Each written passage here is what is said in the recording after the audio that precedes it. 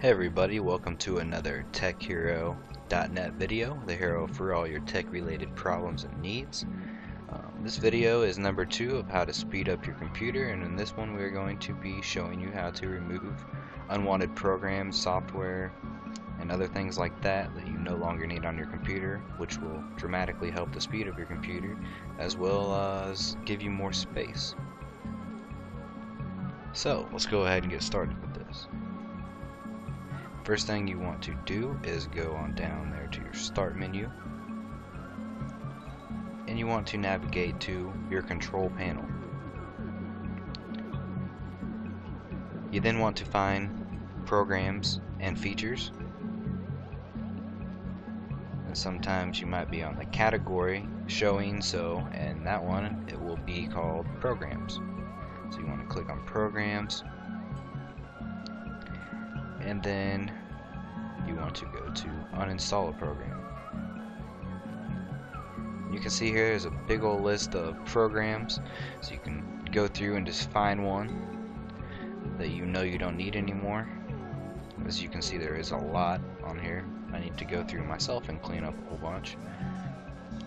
It says down there at the bottom how much it's taking up, so I'm over 20 gigabytes by far, and stuff that I may not need. So the first thing I see is this bulk mailer program. I no longer need it, so I'll click it, and then I'll click uninstall, and it will prepare to uninstall. Give it a few minutes.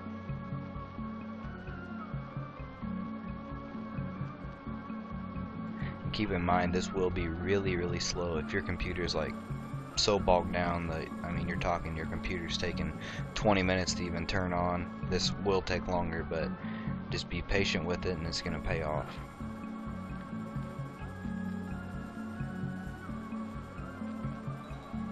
Should be getting close now.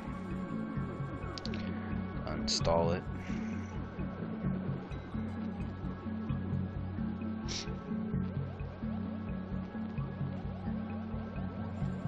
Also, a rule of thumb you want to go by is do not delete any of these things in this list if you are not 100% sure what they are. Either Google them, ask someone that might know or that does know.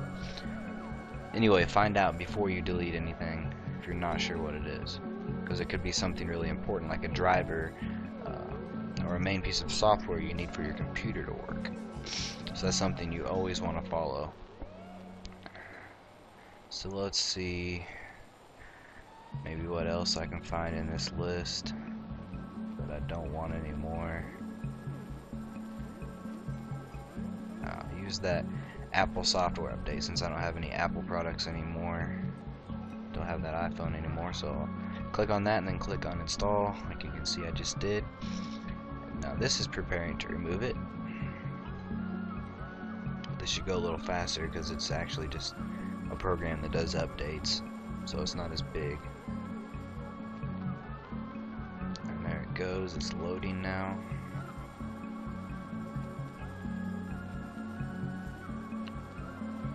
And it's gone.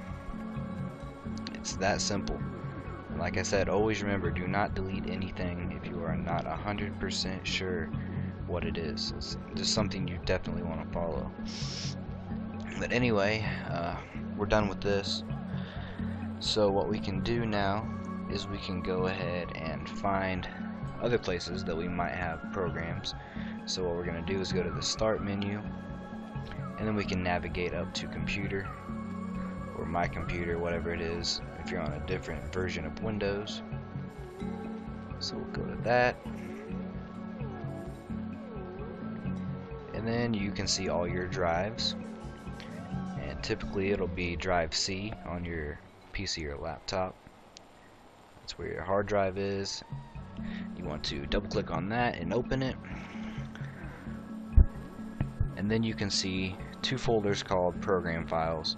You'll only see one if you're on Windows 32-bit, but if you're on 64 like I am, you'll see two folders, one for the 32 and one for the 64. 64 will contain all your programs that are running 64-bit, and the one that doesn't have anything that just says program, that's the one that has your 32-bit in it. As you can see, that says 86. I believe it's kind of small, but it actually, for some reason, I'm not exactly sure why they do that, but it is actually 64-bit is what it means. So that's where most of my programs are going to be, since I am running 64-bit here on Windows 7 on this Inspiron laptop. As you can see right there, it says, I showed you where it said 64. So you can open that up, and you can see all the things that are in here. I don't need that auto clicker, so I can just right click on it, delete it. It's as simple as that. See, now you can exit out, and then I'll go to my recycle bin and then empty the recycle bin. And that's all there is to that. It's pretty simple. And now, just like on the last video, to make sure everything is complete, we will want to go to the start menu